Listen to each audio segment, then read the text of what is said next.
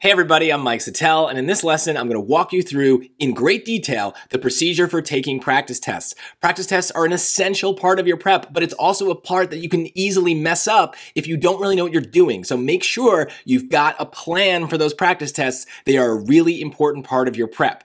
So the first thing you should be doing is downloading the Bluebook app, which is the College Board's official app. It is how you're going to take those digital SATs. So it's also how you're going to take the real SAT. So it's really good to have that ready to go, and we're going to use that to take the practice test and get used to the formatting. I have another lesson that goes through how to download that, so make sure you watch that if you need to. But assuming you've done that, before you take your first practice test, I highly recommend that you use the test preview feature to kind of just experiment with how everything works, where all the buttons are, what you can click, what you can't. It's a really great way to just get used to the formatting before you dive into the test, so you're not wasting test time learning where everything is. Those questions in the test preview do not have answers. The SAT does not provide them, but I do have a playlist that goes through those questions. It's in the description, so if you're curious what you got right and wrong there, you can go ahead and watch that playlist. The answers and wording of the questions are slightly different in some cases, but it's enough to give you the gist of the question and get you the right answer. So feel free to watch that if you want. But more important, I want you experimenting with the features. You can cross out answer choices. You should figure out how to do that. You can bookmark questions so that as you're going through, if you have extra time at the end, you know which questions to go back to. So I want you experimenting with that. But as we'll talk about later, those things are not saved. So once you submit your scores, all that stuff is gone. You can't go back and be like, which questions did I bookmark? So we'll need to have a paper record of that as well. So we'll talk more about that in a second. But I also want you experimenting in math with the Desmos calculator that is built into the app itself.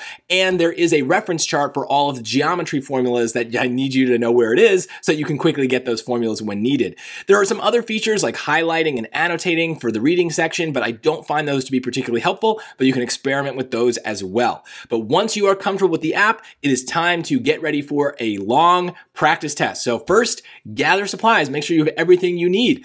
Obviously, you're going to need whatever laptop or tablet you're taking the test on, and make sure that it is fully charged. Yes, you should have your charger nearby, but you really want to use this as a test run for your technology as well, because during the test, there's no guarantee you'll be able to plug anything in. So you want to see, is your laptop going to be able to hold a charge for about 3 hours while you take this exam? So let it test that out too. So fully charge it, see how good it is, but have the charger ready just in case.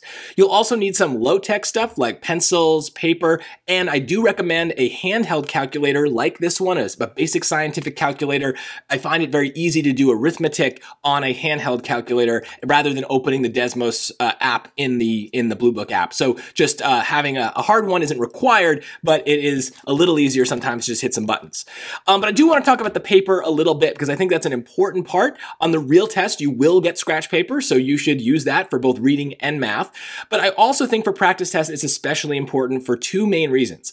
Number one, sometimes things go wrong. So I've heard stories of people taking a full practice test, submitting their answers, and then for some reason it doesn't get uploaded to College Board, and then it's like you never took the test. So I'm going to put a link to a kind of form you can print, or you can just kind of copy it yourself, basically that lets you record your answers on paper as well. That way, if something goes wrong, you have all your answers and you can just reopen the test, enter them all really, really quickly without changing anything, and then have your scores submitted another time. So I think it's a really good idea, because if you mess this up or the computer messes it up, then yeah, you might have just wasted 3 hours of your life, and that's not really good. So I want you to have this backup just in case. You wouldn't need this for the real test, but you would want it for a practice test just in case. You also want paper to do the 5-finger formula. I have a whole lesson about what this is, but basically it is a way of keeping track of your wrong answers using your hand, and you will put that on the page, and that is a way to make sure that you get into the hard module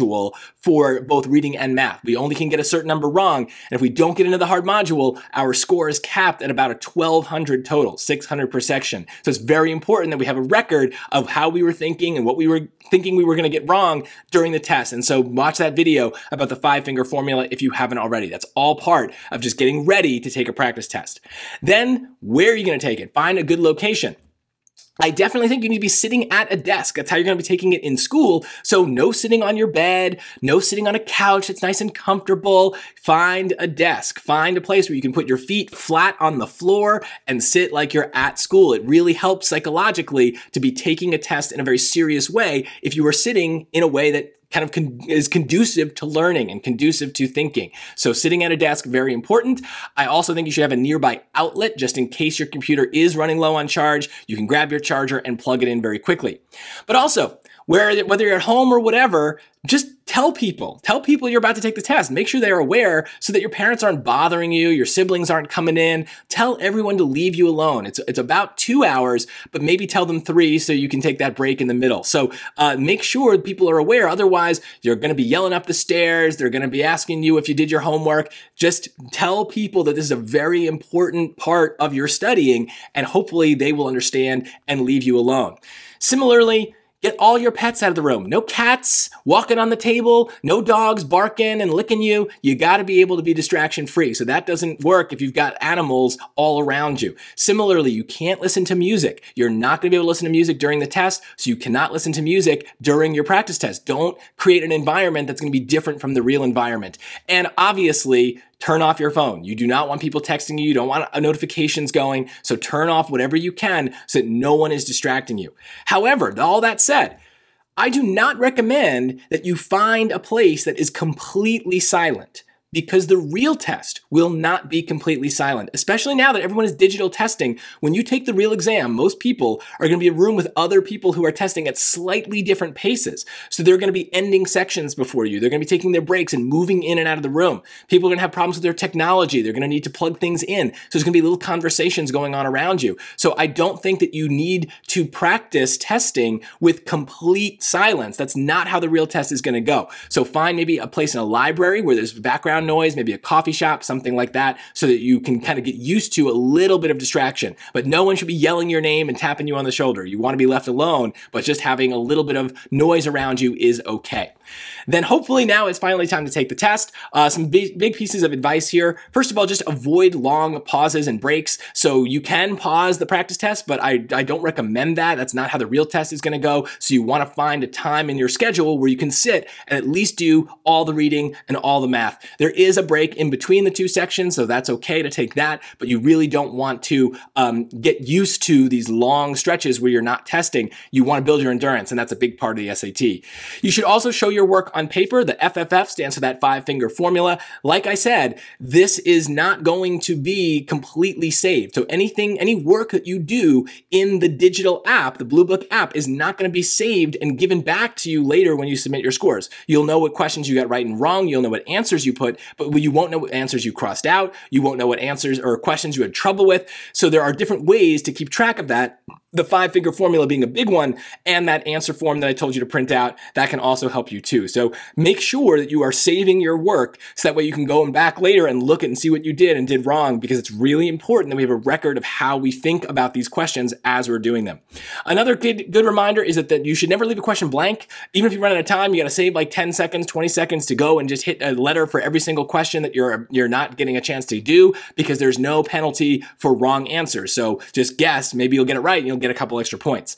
Similarly, don't forget the Desmos is built in. Lots of people end up doing a ton of algebra for no reason. The Desmos calculator is really, really useful. So use it. It's a graphing calculator. Lots of stuff that you would have to do by hand in math class in school, you can use the calculator for. So keep reminding yourself that it's there. If you haven't already, watch my strategy lesson on the Desmos calculator so you can learn what it does. It's really, really powerful. And more importantly, just kind of fight for every point, not just in math. You really don't want to just casually be taking a practice test. They're so important for your prep. So you want to treat it like it's the real thing. And on the real thing, you would fight for every single point so that hopefully you don't need to take it again. So you want to treat it the same way. And part of that is going to mean quitting strategically. If you have a question that is just taking too much time or you don't think you'll be able to answer, then pick a letter randomly, guess, and move on so that you don't run out of time on other stuff at the end of the section. This is especially important in reading, where those passage-based questions can slow you down, but they're really easy questions at the end of each section. So you want to make sure you get to those.